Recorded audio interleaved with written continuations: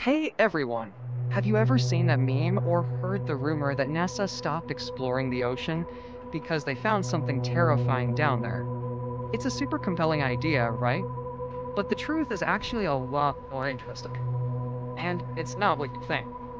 Let's bust this myth once and for all. First off, the idea that NASA completely abandoned ocean exploration is a misconception. They never really stopped because deep-sea expeditions were never their main job to begin with. When NASA was founded back in 1958, its mission was crystal clear: aeronautics and space. Think rockets, satellites, and exploring other planets. The ocean just wasn't part of their primary mandate. So why the confusion? Well, NASA does study the oceans, but they do it from their unique vantage point: space. They use satellites to monitor things like sea surface temperature, ocean currents, and even the color of the water, which tells scientists about phytoplankton blooms.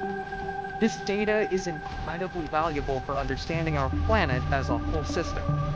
But they weren't designed to be the ones sending submarines to the Mariana Trench. Think of it like a division of labor. In the U.S., we have specialized agencies for different tasks. When it comes to the deep blue sea, the star player is NOAA, the National Oceanic and Atmospheric Administration. They have the ships, the submersibles, and the expertise for underwater exploration.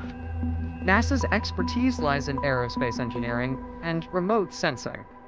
It makes sense for each agency to play to its strengths. Another huge factor is the sheer difficulty and cost. Exploring the deep ocean is no joke.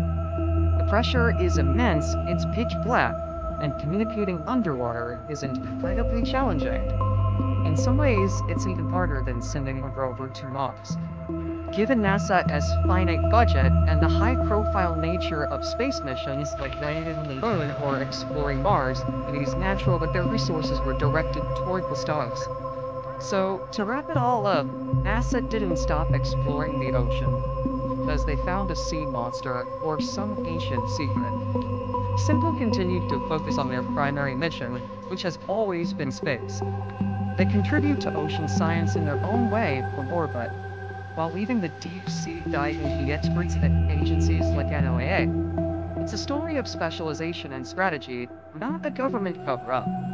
Pretty cool, right? Thanks for watching. If you learned something new, hit that like button and subscribe for more myth-busting content. See you in the next one.